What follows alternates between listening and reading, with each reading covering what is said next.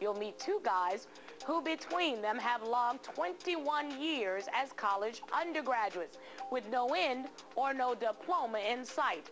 Responsibility, jobs, mortgages, life, what's the rush? Oh, yeah, I'm giving them a hard time. We're continuing to look at the 7 deadly sins this week. And this subject, of course, this week is sloth. We found the perfect examples. I'm looking at my two friends over here. Two guys who couldn't be any slothier. I don't even think that's a word. They don't want to grow up yet. Johnny Lechner, did I say it correct? Yep. Lechner. Okay, and Lechner and Mike Hanson are perpetual students. They are both still in college. Johnny is 30 years old and has been an undergraduate for 14 years.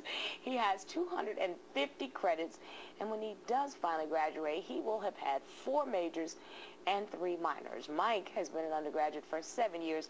This is junior Johnny, okay?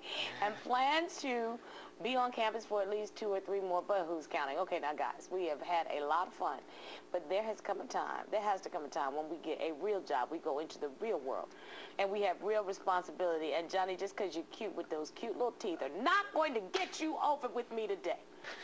You know what? Well, first, I don't mean to correct you, but it's actually going to be 5 majors and 3 minors. Get out of my, get out of my. Don't ask me the same because I always forget one of them. You don't even know what the 5 majors are, or do you really? You're just being a smart. No, I'll sit down and I'll be like, all right, let me rattle them all off, and I'll come up with 7 fingers. And I'm like, I know I'm forgetting something. 7 deadly sins, right, exactly. Okay, you were going to graduate last May. You had the paperwork filled out, but you pulled out just days before. What, is there an aversion to walking down the aisle? Well, I mean, as you mentioned, I fully admit that I do have a slight fear of the real world, but it's not so much that this fear is what's holding me back. I honestly believe the lifestyle that we live and that the lifestyle that I'm living is so much fun. It's so relaxing. I wish more people would kind of figure out what they want to do with their life. You're 30! Exactly. You don't get to be fun and relaxed. Come into the real world with the rest of us. And if you sit there and smile at me, Mike, who, by the way, you just cut your hair. Yeah, I did. You had the slacker hair a little while ago. Now you've got to impress you. You did? Yeah. I'm not impressed. Get a job and I'll be impressed. You talk about the real world. Well, the real world for me is the lifestyle I'm living. I live this lifestyle. Tell us about the 7. lifestyle. Come on. We call you Sunshine because you got that name when you first started college. Yes, back in 2000. I'm going to start calling you Moon in a minute because you've been there so long. So go ahead, baby.